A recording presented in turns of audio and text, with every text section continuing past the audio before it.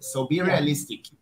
And then be minimalistic. It's like the other side of that coin. If you're building a CRM, this is so, so important. You know, people come to me and they want to do, they hear about HubSpot and a bunch of stuff. And then they want to keep all the emails and all the messages and everything inside that system. And this not only is costing them a lot of resources like time and money, and there is a huge learning curve. Okay, and this actually hurts the business. But what's worse is that you might be end up building something that you won't need. Because when I say be minimalistic, build what you need, is you know, and that's actually my next point. Don't build system for the next decade, is because you don't know what you're gonna need.